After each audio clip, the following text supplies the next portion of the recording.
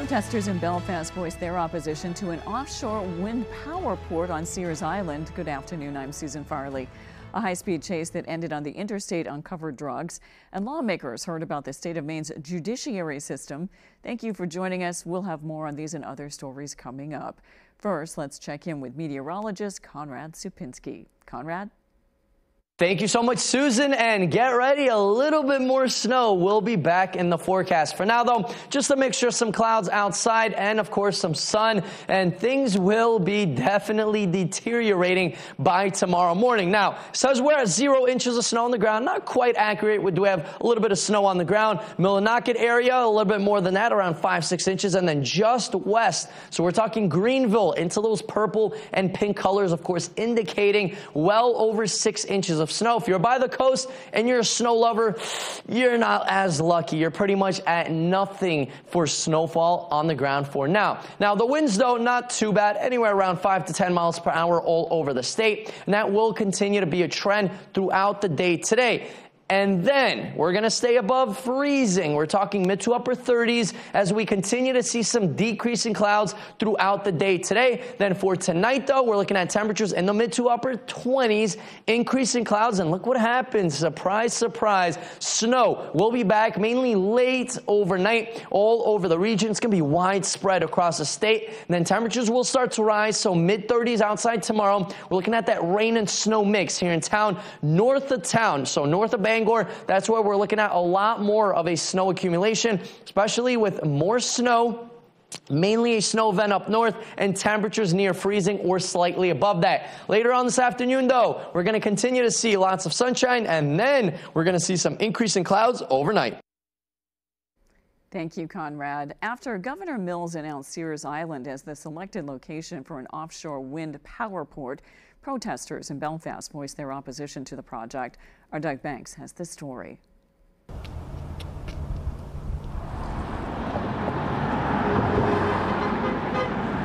Along the bridge that crosses past the Gassawakeag River in Belfast, members of several organizations, coalitions, and groups gathered in opposition of Governor Mills' Tuesday announcement. We need to know more about the economic analysis, which has not been released to us. Those in attendance said they'd rather see this project on the more developed Mac Point, stating it could disturb local ecosystems, specifically coastal wetlands around Sears Island. The most important things to save on the planet, because they act as sponges and they support the land to survive heavy storms. Protesters also spoke about an agreement signed by former Governor Baldacci's administration, DOT, and Searsport between 2007 and 2009 about developmental protections concerning the 941-acre state-owned Sears Island.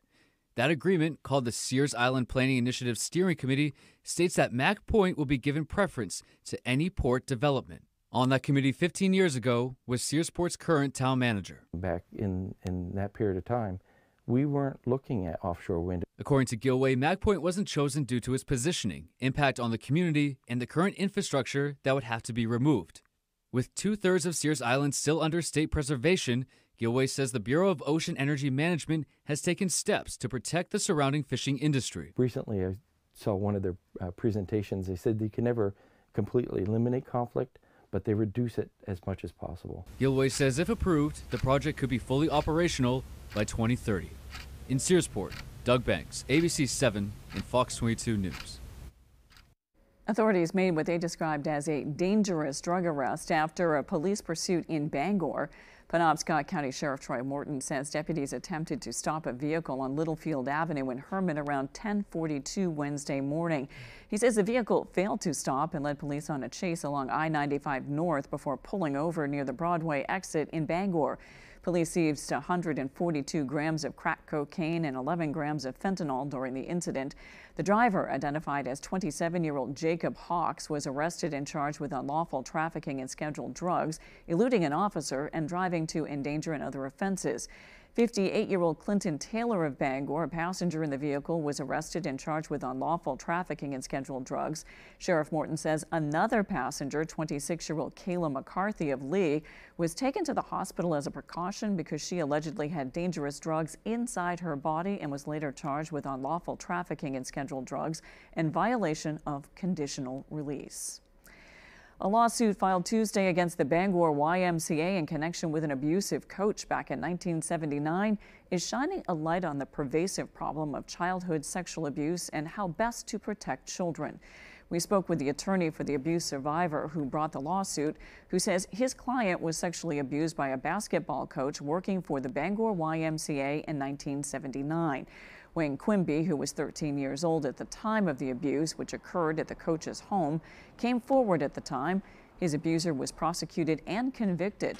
The lawsuit alleges that the Bangor YMCA was negligent in hiring the coach in the first place due to a prior criminal conviction, and that a simple background check at the time would have prompted them to ask questions and not hire the coach at all. Holding the abusers accountable is important, but also holding their enablers accountable. It's an important part of the healing process for survivors of childhood sex abuse. And it also shines a light on an organization and what it failed to do that we hope will be a signal for other organizations to look at their policies and procedures and implement, what the best practices are. An attorney representing the Bangor YMCA says the Y takes any allegations of sexual misconduct extremely seriously, especially considering the number of children under their care and supervision.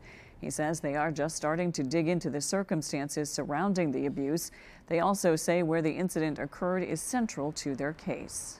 If the incident took place at the YMCA, where the YMCA had supervisory responsibility, oversight responsibility, I think that would be one thing. The fact that the complaint alleges that the incident did not occur on YMCA premises is very relevant. It's important to note that the Maine Supreme Judicial Court is currently considering a case that challenges the constitutionality of a law that lifted the statute of limitation on bringing these types of cases.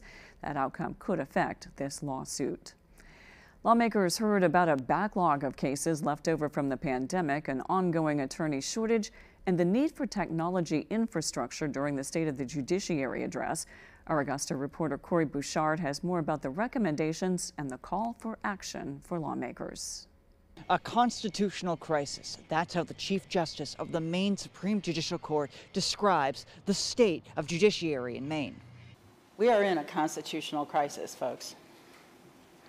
The state is obligated to provide an attorney in most criminal cases. We have people sitting in jail every day. Frequently, there's a dozen or more in Aroostook County alone on any given day without counsel. Last year, lawmakers raised the hourly wage to $150 an hour for attorneys who contract cases through the Maine Commission on Indigent Legal Services. According to Chief Justice Stanfill, that hasn't solved the problem of attracting attorneys to cases. For a variety of reasons, I'm not sure I understand them all, the numbers of attorneys willing to take these cases keeps falling. Chief Justice Stanfill adds that aging infrastructure, both physical and technological, will require millions of dollars in investments to upgrade and maintain. Another problem facing the judiciary is the backlog of court cases filed during the pandemic, when court operations were restricted. We did our best, but people were distressed and the backlogs kept getting bigger, and our workforce was trying to solve them, and they couldn't. While they have made a dent in the backlog, Chief Justice Stanfill says they aren't anywhere close to completing, and some cases may still be years away from being heard. We have a data person who ran a model, and I think he came up with something like 2028, possibly, or something like that. But that's also assuming we're fully staffed. And, that's always a challenge as well. The Chief Justice adds, in order to solve these issues, it'll take the work of all three branches of state government. At the State House, I'm Corey Bouchard for ABC 7 and Fox 22 News. A bill seeking to identify unknown human remains passed unanimously in the Health and Human Services Committee. The bill, LD 838, would allow the Office of the Chief Medical Examiner to test unidentified human remains using genetic genealogy similar to 23andMe and Ancestry DNA to find close relatives. Currently, DNA can only be processed using the CODIS system, which is a database containing DNA collected when certain crimes are committed. According to testimony from the Office of the Chief Medical Examiner, they currently have 20 sets of unidentified human remains in their possession. The bill will now make its way to the full legislature, where lawmakers say it is likely to pass. Coming up on ABC 7 News at noon, a Waterville homeless shelter has narrowly avoided closure after facing a high demand for emergency housing. We'll be right back. It ain't my dad's razor, Dad. Hey, watch it. It's from Gillette Labs. This green bar releases trapped hairs from my face. Game changer. While the Flex, this contours to it. So the 5 blades can get virtually every hair in one stroke. For the ultimate Gillette shaving experience. The best a man can get is Gillette Labs. We all need fiber for our digestive health, but less than 10% of us get enough each day. Good thing Metamucil gummies are an easy way to get prebiotic plant-based fiber with the same amount of fiber as 2 cups of broccoli. Metamucil gummies, the easy way to get your daily fiber.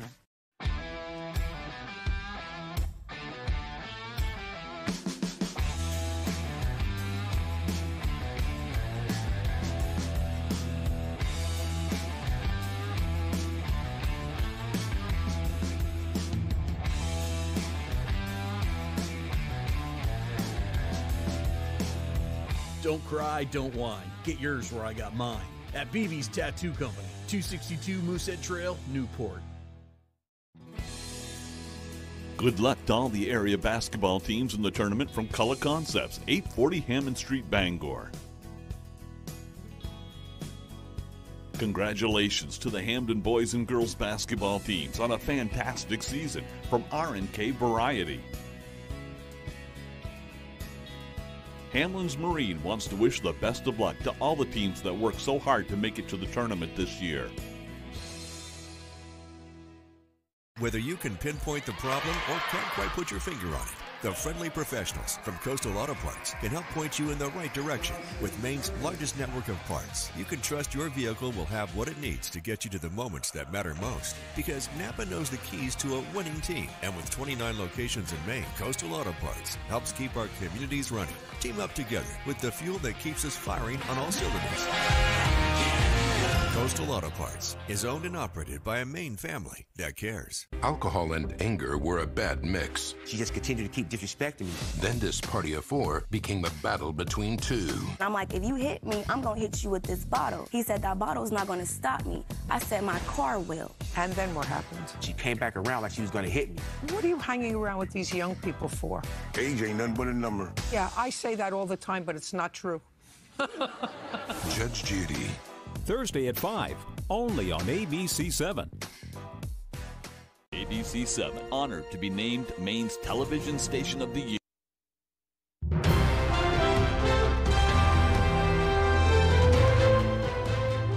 It's another busy day at the high school basketball tournament in Bangor. That's where Ryan Sudol is spending all of his time these days. He joins us with the latest. Ryan?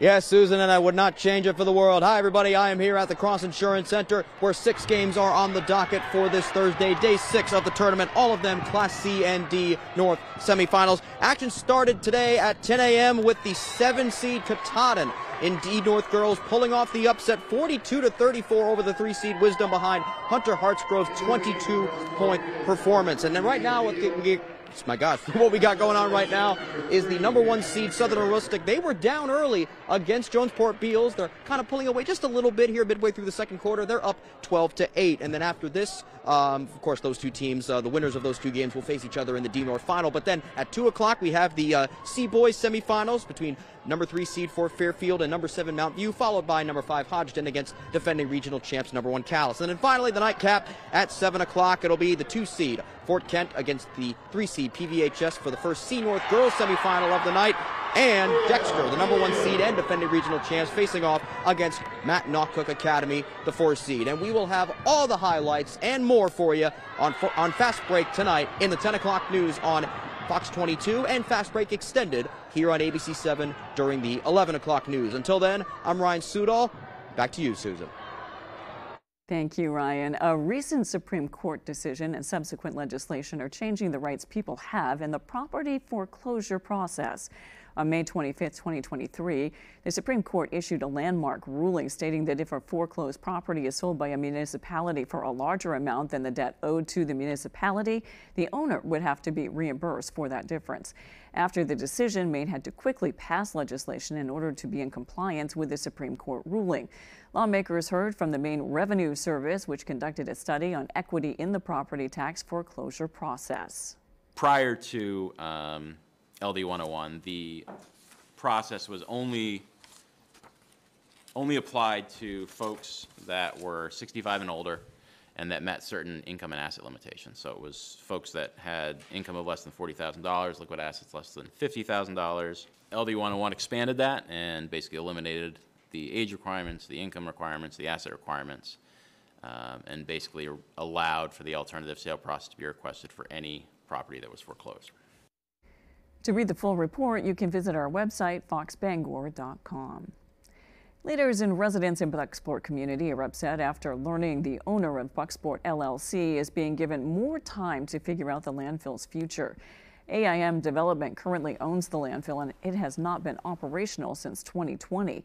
The Maine Department of Environmental Protection sent the company a letter last year saying they must submit a closure plan for the landfill by January 1st, 2024, and an outline to complete closure by 2026. Bucksport Town Manager Susan Lassard found out about the extension after checking on the status of the plan and was taken by surprise with what she found.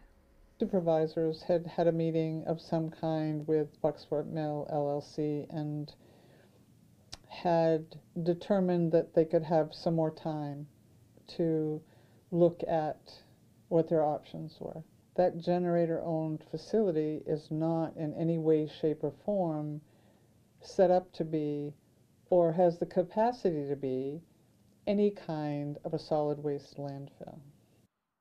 There will be a town council meeting today for the public to comment on this matter.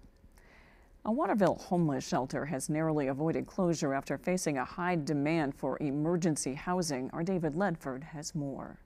The Waterville City Council voted Tuesday to allow the Mid-Maine Homeless Shelter to put $200,000 in American Rescue Plan Act funding towards the cost of running the shelter, instead of the rehousing program the money was originally intended for. The shelter's program director, David Savetsky, says the shelter has to reallocate the money to avoid closing down. The operating costs of the low barrier shelter have gone up so much that we potentially weren't going to be able to remain open. The funds were initially awarded to the shelter in 2021 to be used for the master leasing program, which would allow people to be placed in an apartment instead of going to a shelter. So the master leasing program was going to assist some folks in getting rehoused through the shelter itself renting or leasing the units from the landlords. That's not off the table. The Mid-Maine Homeless Shelter is a low-barrier shelter, meaning it welcomes anyone in need regardless of their background, 24 hours a day. And Savetsky says the demand for that kind of help has increased over the last few years. Our lengths of stay have gone essentially through the roof. In 2019, our length of stay was about approximately 35 nights, and now it's probably about 75 nights. With operating costs now covered, Savetsky says the shelter can remain open for the foreseeable future. However, city officials say they are hoping the shelter will receive more funding from the state. This is a state funding issue, and I know there are a couple of bills in the legislature, so right now we're waiting for those to kind of come to fruition. In Waterville, David Ledford, ABC 7 and Fox 22 News. There's some news about student loan relief. We've got details when we return. Great Scott! This is Green Bear 420 in 2010. What kind of trip is this? I gotta get back to 2023. Wait, it's 2015. So much has changed. In 2023, we had a lot more glass, t-shirts, and novelties. It's gonna take a bolt of lightning to get me home. Finally, home at last. Now Green Bear 420, Green Bear Green Care is bigger and better than ever. To be continued. Hello, this is George Whelan with Down East Direct Cremation. Now, anytime, 24 hours a day, 7 days a week, 52 weeks a year, from the comfort of your desktop or the convenience of your mobile device, you can summon transport and arrange a simple, affordable, respectful, Down East Direct Cremation for your deceased loved one. just by using the button exclusively at downeastdirectcremation.com. All you need is the location address of the person who has died, their vital statistics information, a valid credit card for payment, and that's it. No need to pick up the telephone, no need to answer a bunch of questions, no need to come into the store, and it's still just $9.75 complete. It's so easy, even I can do it. For more information, visit us at downeastdirectcremation.com or call us at 207-225-5332. Simple, affordable, respectful. The button, only at downeastdirectcremation.com. Your local professional eco-friendly office space partner is WVII Business Solutions, your one-stop shop to get the job done. Handling all your office furniture and printing machine needs at an affordable price. Offering full system integration into your workplace and local service on everything we sell. We can even remote monitor your system with just-in-time inventory and service need assessments. Little to no downtime gives you peace of mind. At WVII Business Solutions, your solution is only an email or a phone call away. Maine Station of the Year just got better. Fox 22 News is expanding our local news coverage for you. We know it's busy out there. That's why we're starting the only local newscast weeknights at 6:30.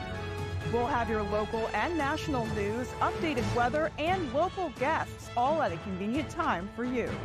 Watch Fox 22 News Tonight, weeknights at 6:30 on WFBX.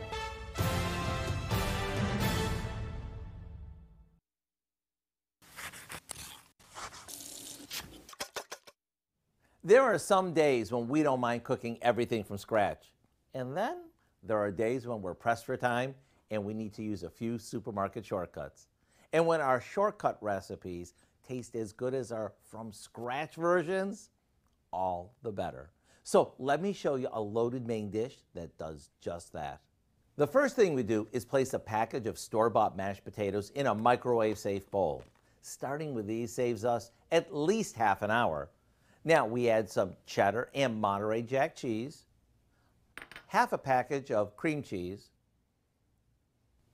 a bit of salt and pepper, and we pop this into the microwave to warm up. Once it's hot, we stir in some sour cream and spoon it into a baking dish. Now, we turn this into a main dish by topping it with some shredded cooked chicken, a drizzle of barbecue sauce, and some crumbled bacon.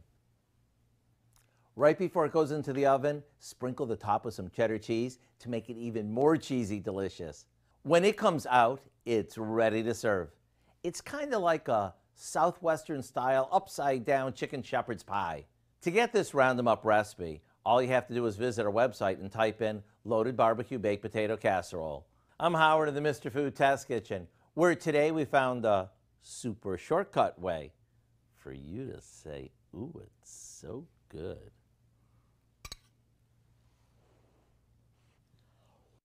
Since 1970, America has recognized February as Black History Month. Our Grace Blanchard spoke with a local collector of Black history to dive into the diverse past here in the Bangor area. There's over 100 years of Black presence in the Bangor area. What started as a mission to learn more about his past led one Mainer down a deep dive of Black history in Maine. The logging industry, that's when you started seeing the largest presence of Blacks moving into the area. Local David Payne says his family has resided in Orrington for decades.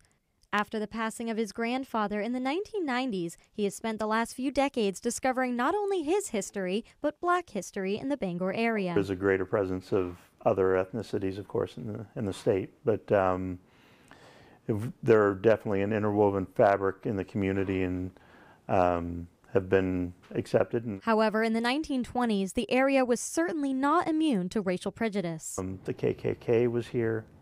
As a matter of fact, the largest headquarters for the KKK in New England was based in Brewer.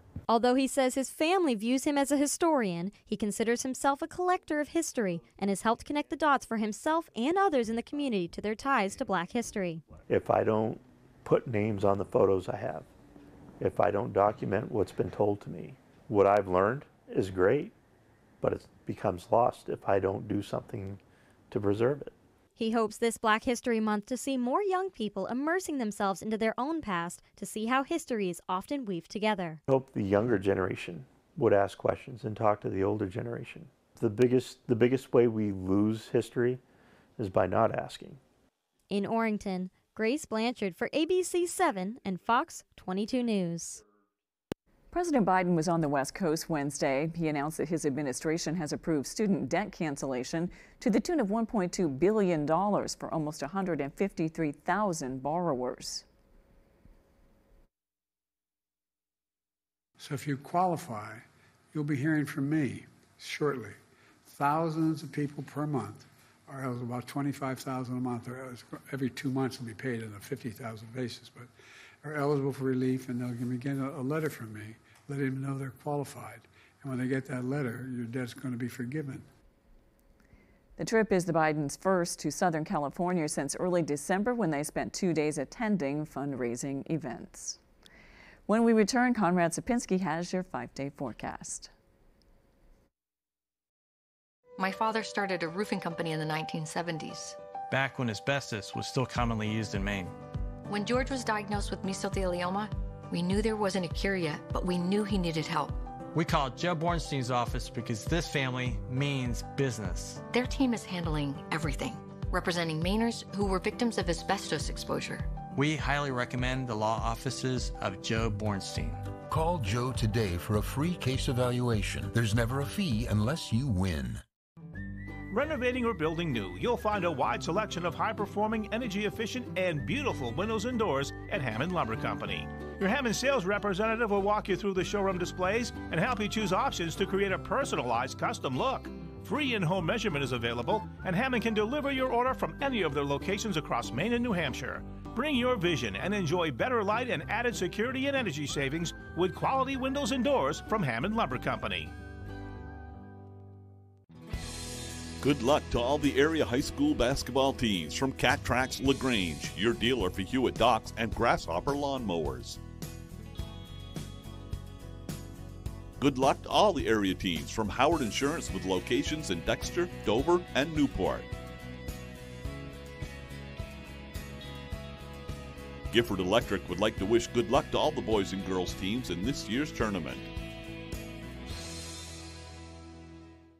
Jamar Construction Products in Bangor continues to grow to meet our customers' needs, supplying products for site work contractors, concrete contractors, and survey and safety supplies. We are proud to be the local dealer for Hilti, Valley Blades, U.S. Fabrics, and Euclid Chemical, plus so much more. Stop by and see us at 1270 Hammond Street, or give us a call at 907-4491. If you dig it, pour it, plow it, fasten it, lay it, or lift it, Jamar Construction Products can help you. And our main weather today is brought to you by Healing Hands Massage.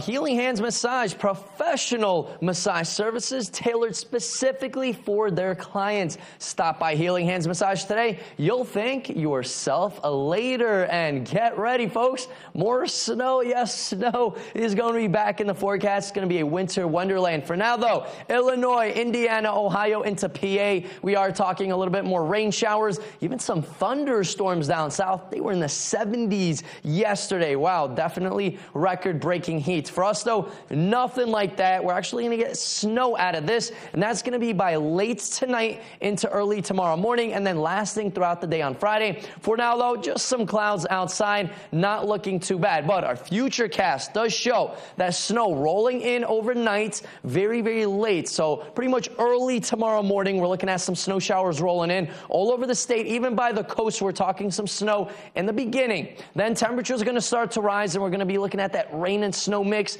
here in town, south of town as well. Of course, the coast not looking good for your snow lovers. In town, we're looking at a trace to around 1.5 inches of snow. You got to go well up north, pretty much Dover, Foxcroft, and north of that to tap into mainly snow and a lot heavier snowfall accumulations, anywhere around 1 to 4 inches, mainly sticking around that 1 to 3 range. Some isolated spots will, of course, see a little bit more snow than that. But the coast, though, you're going to see mainly a trace to 1/2 inch of snow, maybe 1 inch in some spots before it starts to melt away with temperatures rising and that snow transitioning to rain. Up north, though, Greenville, you might be that big winner with snowfall accumulations maybe even over 3 inches of snow. The next couple of days, though, we're going to stay above average. A cold front comes in. We're cold for Saturday, Sunday near average, and then take a look at this, right back up to the 40s and even some 50s, possibly making a return by middle of next week. For today, though,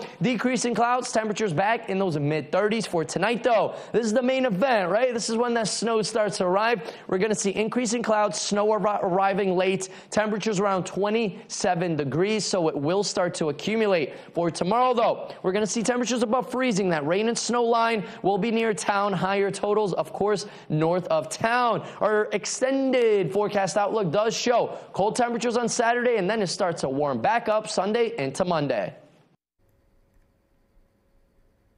Thank you, Conrad. That's all for ABC 7 News at noon. Thanks for watching. I'm Susan Farley. We'll see you this evening with Peter Dubois and Beth Jones on ABC 7 News at 6. Have a great afternoon.